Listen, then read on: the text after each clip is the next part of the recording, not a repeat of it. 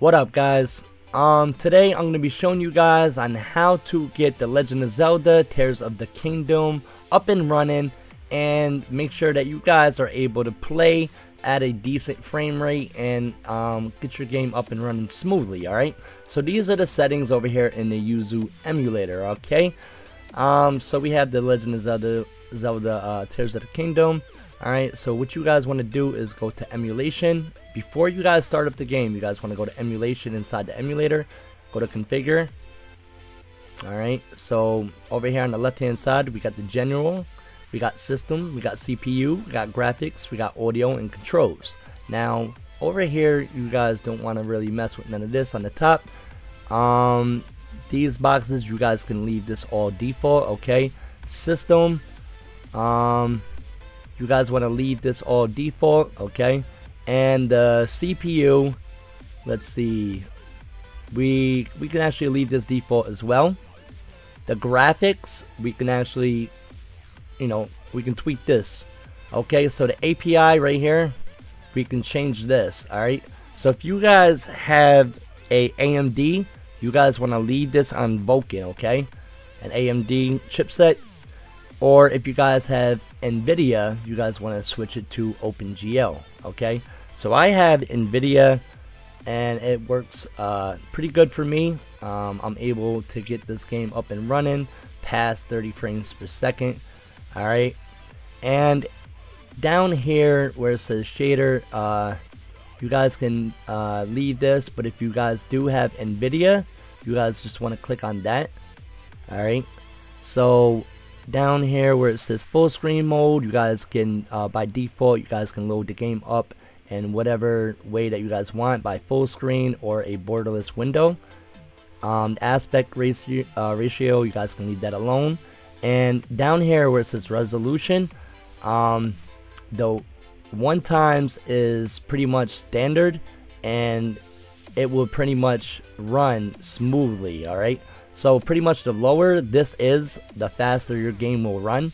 Alright, so if you guys go down and it says 2x, 3x, 4x, this is actually for 4K, 8K, 22K, whatever. But yeah, if you guys set this on a higher resolution, okay, it would stutter your game and you guys are not going to get the best performance. So I would recommend for you guys to have a low-end PC or a medium PC.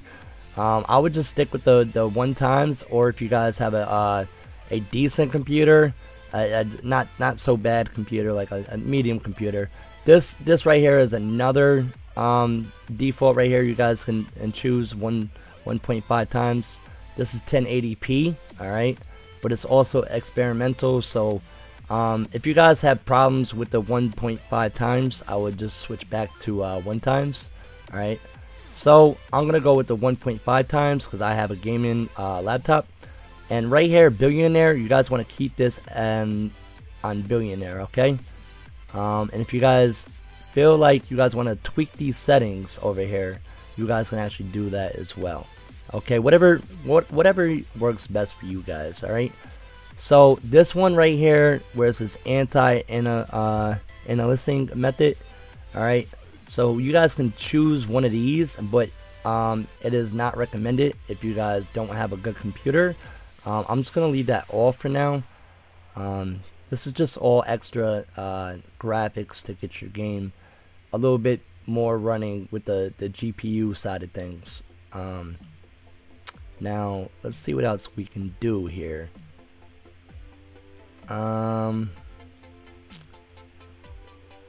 There was another thing that I want to do. Oh yeah, audio. Let's see. You guys can choose whatever audio settings that you guys want. I got the headphones going on, so I'm just gonna use my headphones right here. Alright, so input, that's for audio coming in. Alright, so you guys can choose. I got the game capture device as well. And the stereo, if you guys want surround sound, you guys can choose that, or stereo. Alright, now for the controls, alright, I'm gonna show you guys on how to set up the controls. Okay, so go ahead and grab your PlayStation controller, your Xbox controller, whatever you guys prefer. Right now I'm going to be using the PS5 controller, okay? So what you guys want to do is select Pro Controller, okay? And for mine is going to be, I think it's the DualSense. Alright, yep. DualSense controller for the PS5, okay guys? Or it should say PS5 down here in the drop top list right here. Alright, so make sure you guys select Pro Controller. And as soon as you guys select that, you guys got no other problems. All the buttons should work, alright? And you guys should be up and running from there.